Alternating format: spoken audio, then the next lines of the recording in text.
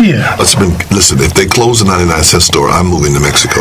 Let me ask you this, and I know the first thing I thought about with Tiger Woods when he got in this trouble was your old refrain. Which I talked about him first. I was the first person to talk about Yes, you were. And he got the wake-up call. Yeah, he did get the wake-up call. Because he was running talking about he's carboculation.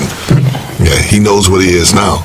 Mm-hmm. Because, he got that Becky behind whooping, and when Becky whips you behind, that was crazy. That little white girl. That was crazy. That little white girl beat the black out of him. That's why the Asian part of him crashed into that tree. She beat the black out that boy. It's like. Were you surprised that he had that many women that he? No, the boy's on steroids. Anybody that buffed? Have you taken a good look at him? I don't really check him out. He's very buffed. You don't get that buffed on no golf course, playing golf.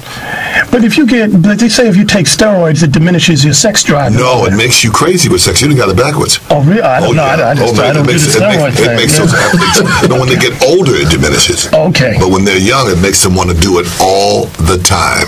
And it makes them, when they come down, it makes them very, very argumentative. Okay. Yeah, so you can look at him. Nobody's that big. The boy's buffed, and it's 18, maybe 19 white women now, and that's all he's been relating to. That's why they're all white and all blonde. Because that's all. Not one sister at all. That's all. If his daddy was alive, daddy put a stop to all that. His daddy was a black man. Right. Yeah, his daddy left and he could be who he wanted to be. He went crazy. And the only mistake he made was sleeping with those white women. The only mistake he made was leaving them alive.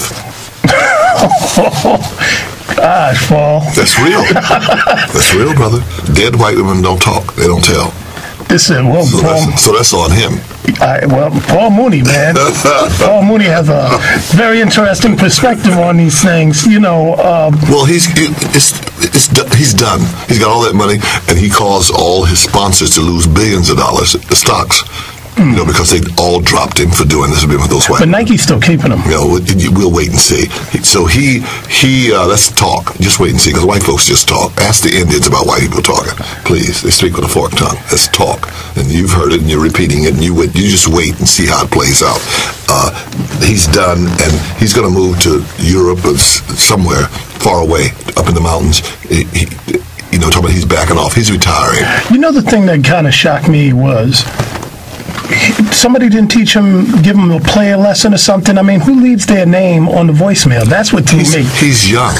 He's not that young. He's like 30-something years old. No, that's young. That's young. Come on. I know in this sense, 15, you don't leave your name. No, in this world, you're saying that because you're from the streets. So that that boy don't know. He didn't know. He's naive in a lot of ways, leaving your name, writing notes, all that stuff. That's he gets to play. He's like some child star. He's playing his youth out. People know that. You don't text. You don't text the evidence. But I know women that keep the text for like 2 or 3 years. It's not about the evidence.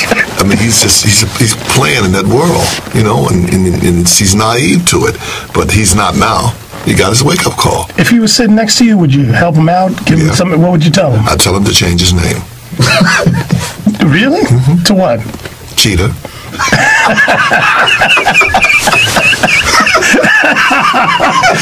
We're gonna take a break. Cheetah Woods. We'll be right back with Paul Mooney.